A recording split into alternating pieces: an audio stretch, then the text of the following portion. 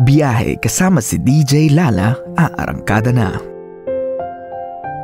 Ngayong oras na to, my love, I think it's time na basahin na natin ang sulat na naipadala sa atin para sa ating Byahe Sender of the Night. This one ay mula sa ating page, DJ Lala Banderas. Ito na po ang storyang pinadala ni Fibonacci. Para familiar sa akin to. Anyway. Hi DJ Lala. Hindi ko alam kung alin ang sagot sa nararamdaman ko ngayon for my ex-boyfriend. Naging kami po noong 4th year high school, but it all started because of peer pressure. Yung tipong tinutokso kami ng mga kaibigan at classmates namin na magjowa raw kami, kaya ayun, tinotohanan namin. At first, it was all puppy love. Pero hindi nagtagal, minahal ko siya ng sobra. Sobra-sobra. Naramdaman ko rin namang mahal niya ako. Naging legal kami. Natutulog ako sa bahay nila, ganoon din siya sa amin. Pero after 2 years of being in a relationship, bigla na lang natapos ang lahat. Nag-break kami pero yung pagsasama namin hindi nawala. We still go out together. I go sa house nila and vice versa. I know I was wrong in this part dahil alam ko nga may girlfriend siya. Pero hindi ko siya nilalayuan kasi mahal daw niya ako at ayaw niya akong mawala sa tabi niya. We went on sa ganong sitwasyon for 3 years. Nakailang GFs din siya within those years, then it ended so fast. Wala akong habol dahil hindi ako yung girlfriend. We parted ways way back 2019 but until now, every time I think about our past, it still hurts. I still have that feeling I can't explain. Hindi ko alam ang rason, DJ. Gusto kong marinig ng mga iba't ibang opinion if what they think about that feeling. I hope mapili itong little thing na ito. Thank you and more power to your show. Well, my love, wala nang patumpik-tumpik pa. Tatalo na ako sa storya. If you are wondering what is that feeling, yung nararamdaman mo, it can be a lot of things. One thing is for sure, one of them is familiarity. Sobrang familiar nyo na kasi sa isa't isa. Like that type of closeness is kind of hard to explain. Maybe that's also the reason as to why napaka-fast ng relationship para sa kanya. Yung mga GFs niya come and go. Because none of them can be you. Kumbaga, yung relationship nyo kasi sa isa't isa, it's like having this safe haven na hindi ma-penetrate ng ibang tao. Your bond sa isa't isa, yung comfortability nyo sa isa't isa, it's kind of hard to compete with that.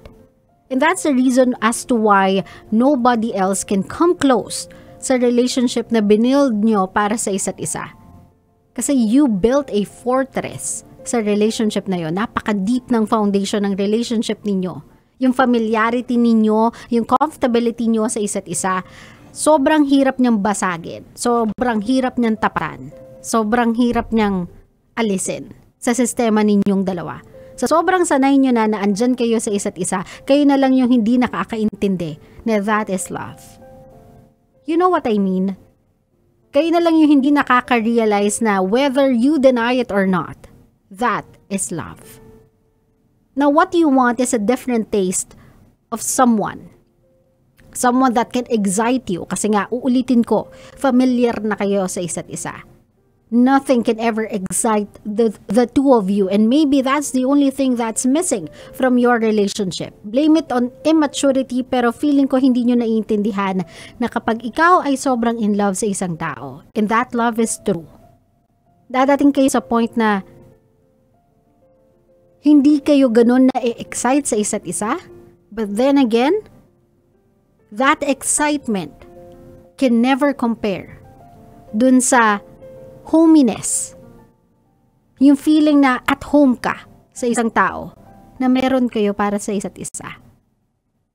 Instead of recognizing that as that, nakita nyo to as a downfall sa relationship ninyo na boring na, di na exciting, parang ang baduy na maging tayo, parang wala na naman tayong hindi alam sa isa't isa, there's nothing left to discover.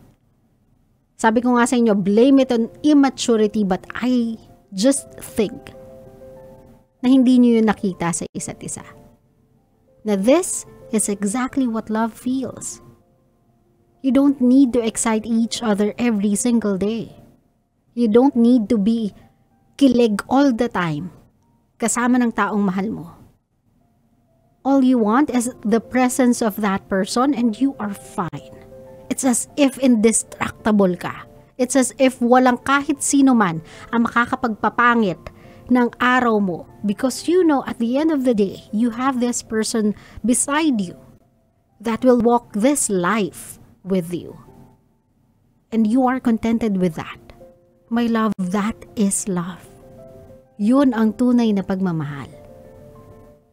And now, after so many years of being apart, if you're still wondering what that feeling is, my love, you have just experienced the kind of love that most people takes a lifetime to find.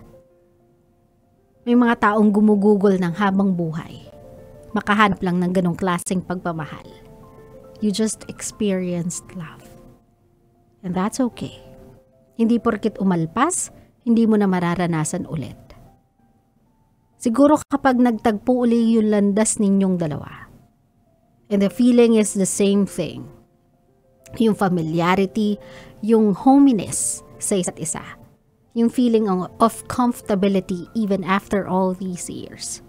Maybe this time, both of you will realize na what you have is something na ikinaiinggit ng maraming tao.